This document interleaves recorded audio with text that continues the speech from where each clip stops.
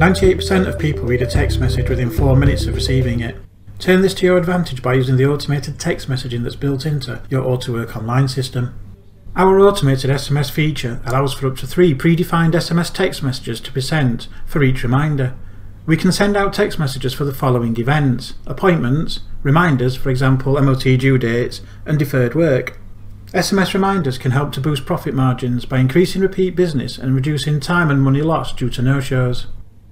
Before reminders can be sent to a specific client, that customer must have a valid phone number against their account. You can check and add a mobile number to a customer's account in the customer database section. If the telephone number is changed between the reminder being set and the reminder being sent, then the message will automatically go to the new updated number. Mobile numbers can also be added to existing customers on the fly from the Document tab, just by clicking the mobile number link in the screen header.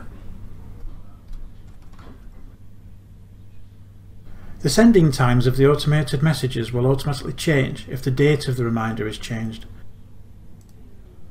Also, any automated messages will be cancelled if the reminder is cancelled. To set up reminders, we need to go into the database section, have a look for user options, go in there, and then look for a heading that mentions reminder types. Select that. At this point we have several options available. We can either select a reminder category from the drop-down menu, select a reminder type from the drop-down menu just below. We could even create a new reminder category by selecting create a new reminder, enter the name that you want to call the reminder, and then update. Over on the right you can see that we can set up to 3 reminders for each message type. You don't have to set all 3, so we'll just set one up for an MOT reminder. Select the type you want, which is MOT, and we're going to send out the first reminder 7 days prior.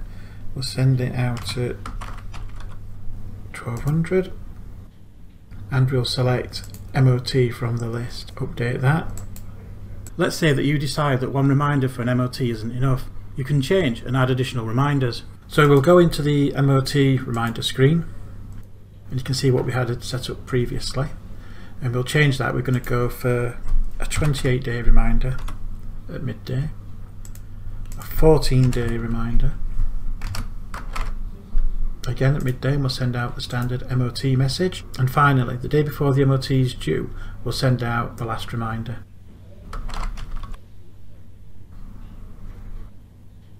We'll update that, and then it's usually best to hit yes, so it reschedules all the existing reminders and updates any information required.